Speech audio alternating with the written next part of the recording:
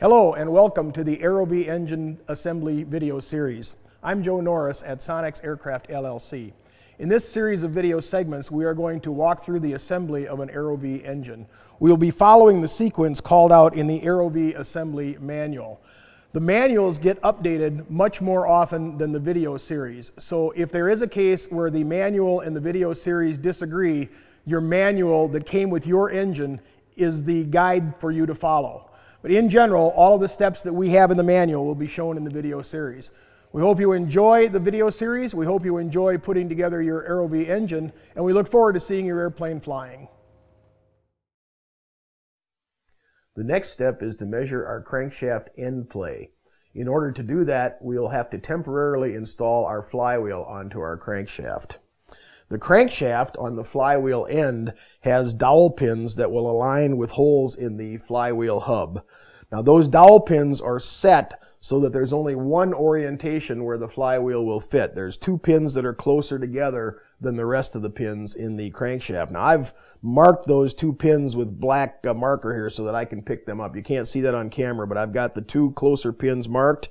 And in our flywheel, you'll see that I've also marked the two closer holes with a black mark so that I can visually pick that up when I align my flywheel. It makes it real easy to put that on the crankshaft. So I'm going to go ahead and slide that on there. And just sight right down through the dowel pin holes.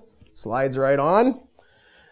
Now this is the flywheel gland nut. It has a wavy washer on it there. This is the nut where you have to use the 36mm socket that I talked about in the tools segment. That'll just thread in there. We'll thread it in by hand as far as we can.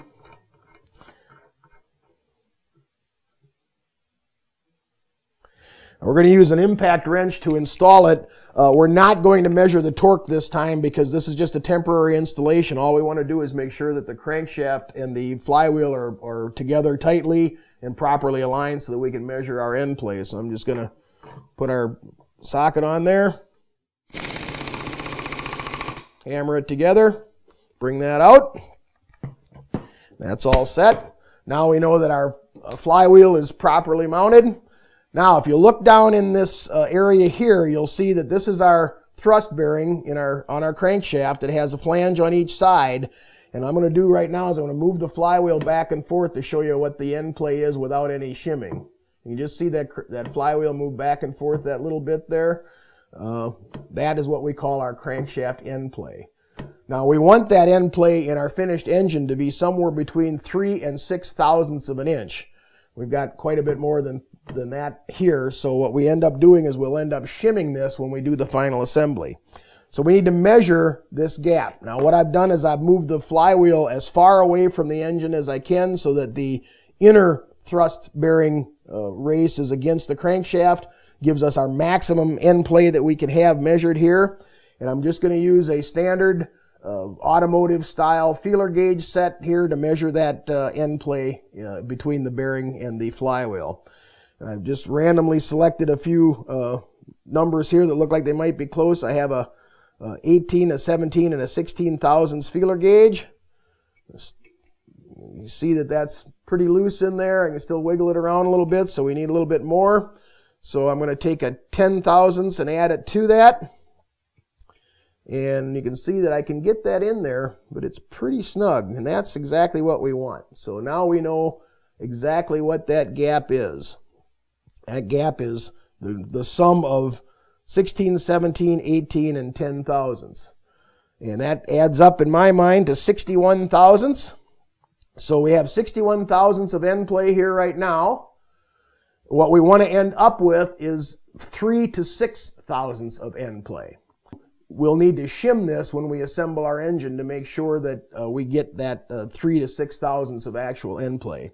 In order to do that, we use these shims that are provided for that reason. And I have 3 different thicknesses here. I have a 15 thousandths shims, I have 13 thousandths shims, and I have 10 thousandths shims. So we're looking at 61 thousandths minus 6 puts us down to 55 thousandths is the maximum that we can use up, or the 6 thousandths is the maximum we can have.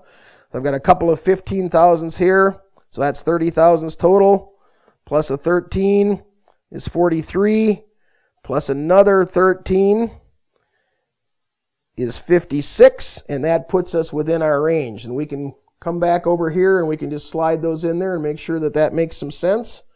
Looks like those 3 fit, and those 3 along with about a 5 thousandths feeler gauge should put us right where we want to be. And I'm going to take a 5 thousandths feeler gauge here and put that in alongside that, and it should be nice and snug, and it is. It will go in, but it's snug.